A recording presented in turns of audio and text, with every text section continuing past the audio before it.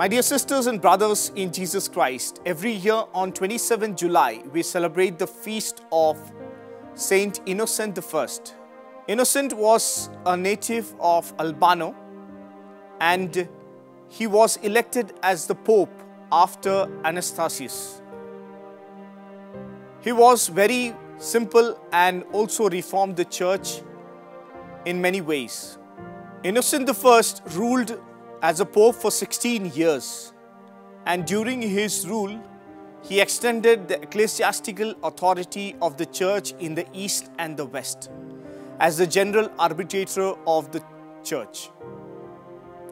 During his tenure, he brought many reforms, and he was so prominent in establishing the ecclesiastical authority between the East and the West. He fought against Manichaeans, Montanists, and various other heresies prevalent at that time. And he had a lot of correspondence with many bishops around the world. He wrote many letters to them regarding these heresies.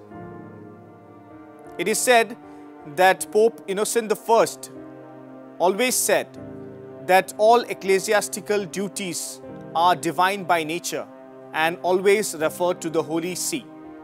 He sought reform in the Catholic Church and always cared for the people. He was a good administrator. He lived a simple life and reformed the church in many ways, and his main aim was to always show Christ's true nature to the world.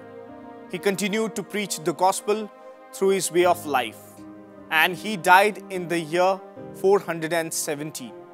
My dear sisters and brothers in Jesus Christ, as we celebrate the feast of Saint Pope Innocent I, let us pray through his intercession that we too carry the message of Christ and care for the church in the world.